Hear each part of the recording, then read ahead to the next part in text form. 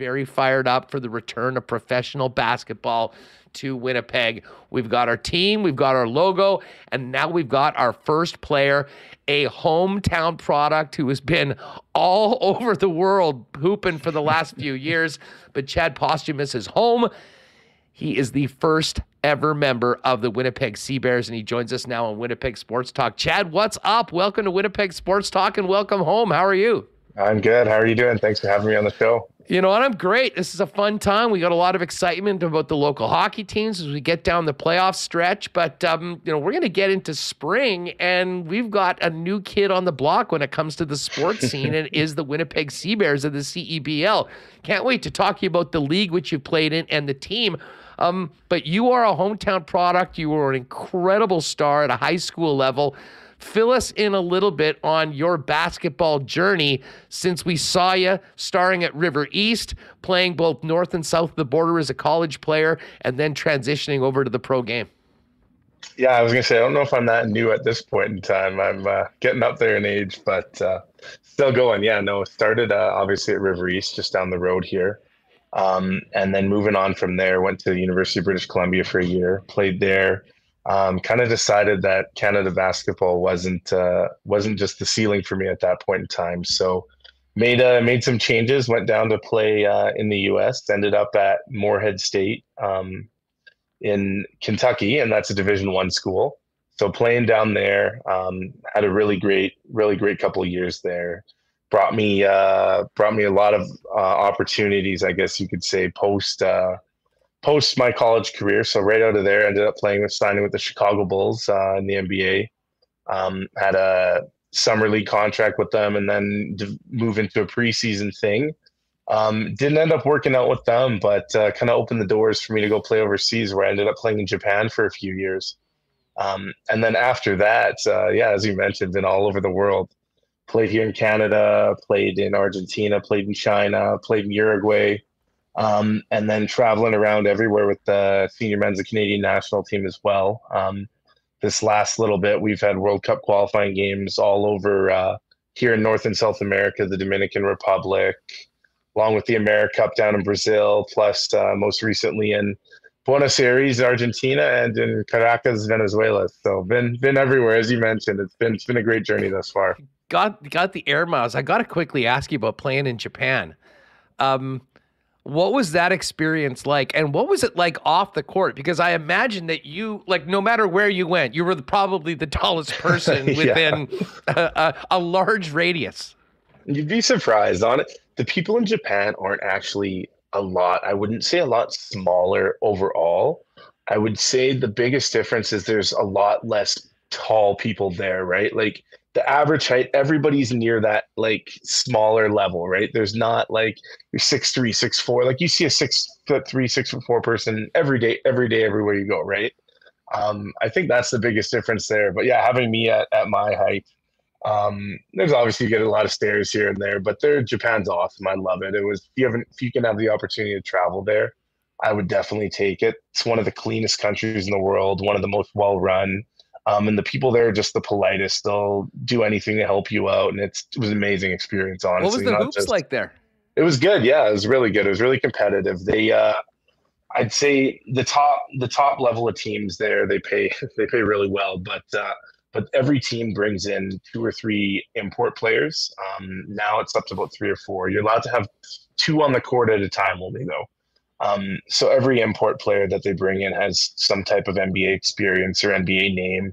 They like to bring in these big guys, not necessarily myself, but guys that are later on in their NBA careers, maybe phasing out of that to come in and play and sell tickets for them. But you're basically going against another import player, NBA guy that every every game there.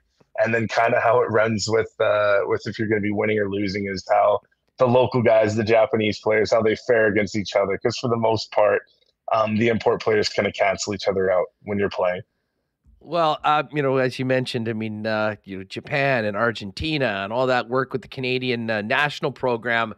And then it was time to come home and play professionally. And I guess 2019, the inaugural season of the CEBL. Mm-hmm. Tell us about coming back to Canada, the opportunity, of course, you remember the championship team in that first year with the Saskatchewan franchise.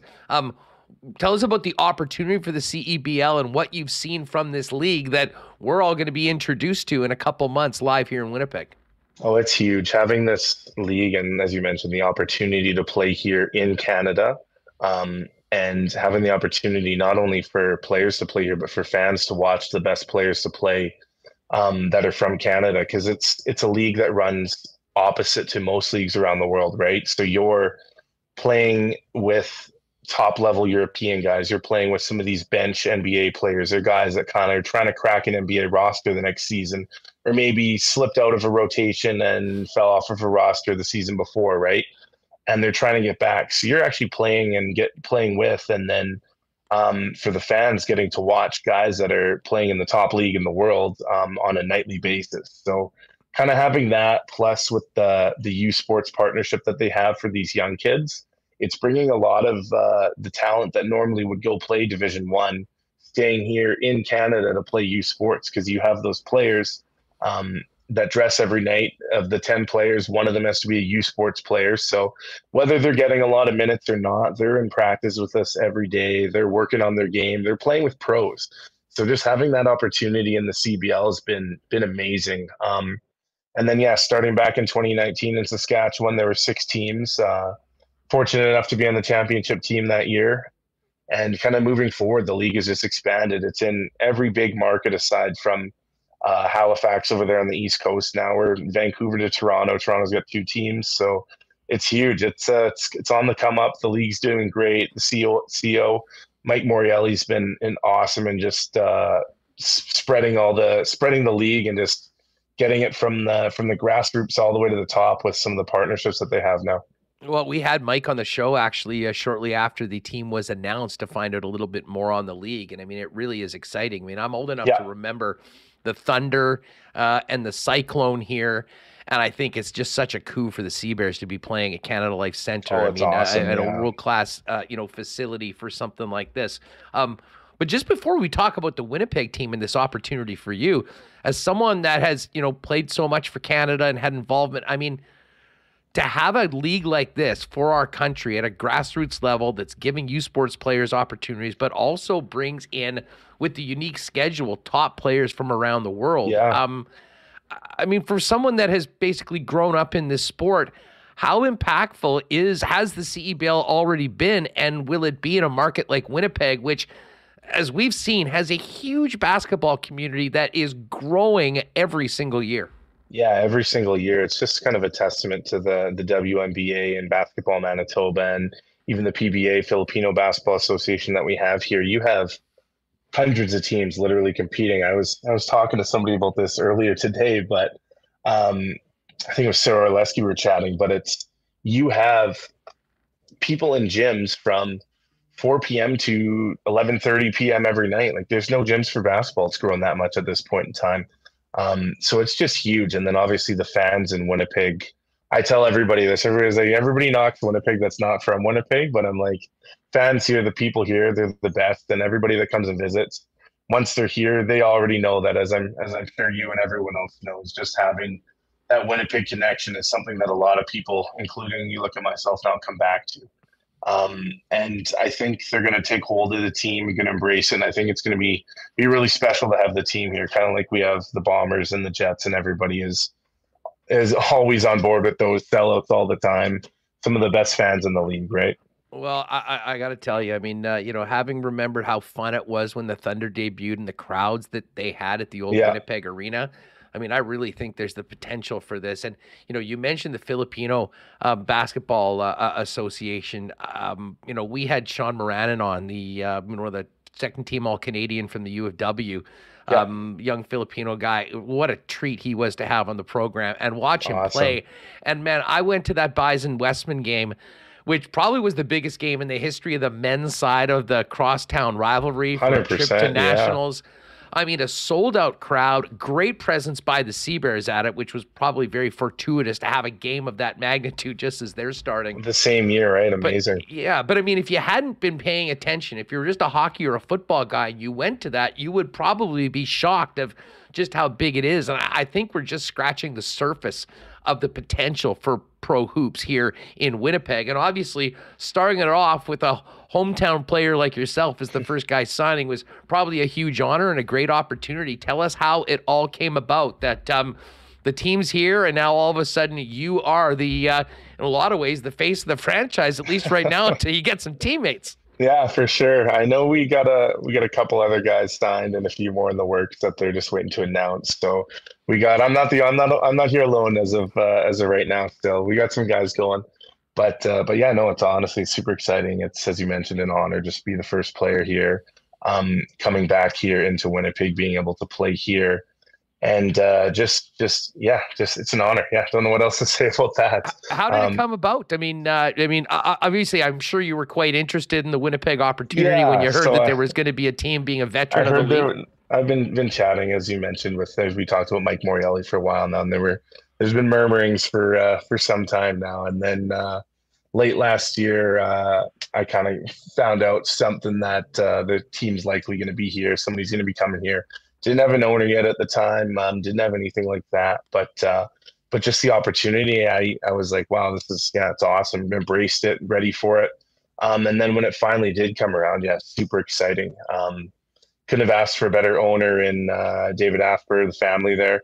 And just the way that they've done everything, built it up, and the people that they have on the team already here, account managers to the operations, to everybody. It's been first class all the way. So yeah. Can't thank anybody enough for it. Just the opportunity to have it here, right? Chad Posthumus, the first ever Winnipeg Sea Bear with us. The season begins at the end of May 27th.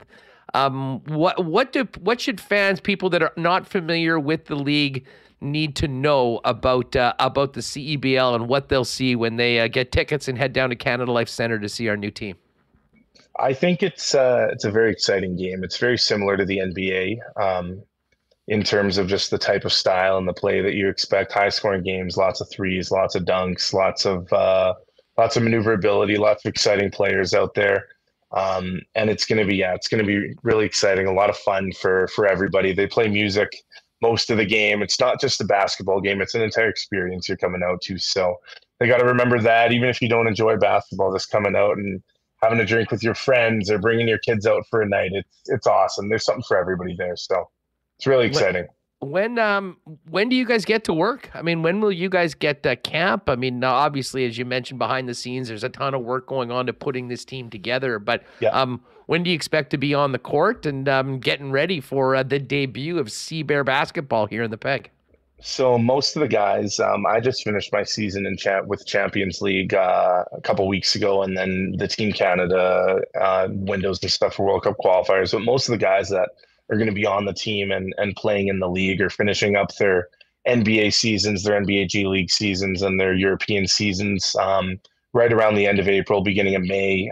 Some of the guys that go further in playoffs will be closer to June, and then they'll kind of make the transition over.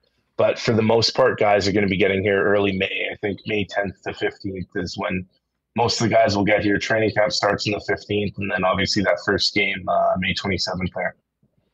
Well, I tell you what, we cannot wait for it. I can tell you that myself and Michael and a ton of the Winnipeg Sports Talk Daily Chat are going to be there.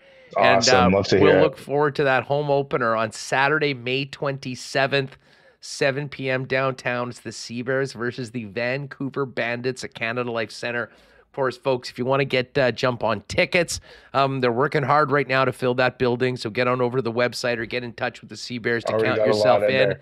And I'll tell you what, Chad, promise us you'll come back when the season gets going. We can talk a little bit more about the big time. And we'll look forward to seeing you down at the, I would say normally the rink. I guess technically it'll be a gym in this case for when the Sea Bears get going. Bottom line, our great downtown arena with the newest tenant, our new CEBL team, the Winnipeg Sea Bears. Congratulations on being #1 in team history. And we'll we'll look forward to win number 1, hopefully on the 27th of Oh, May. 100%. Yeah. Thank you so much. You can follow us, the Sea Bears Instagram account, and then my personal one, Chad.Posthumus, and we'll be giving some free tickets away coming up to this game, trying to pack this place too. So it'll be fun.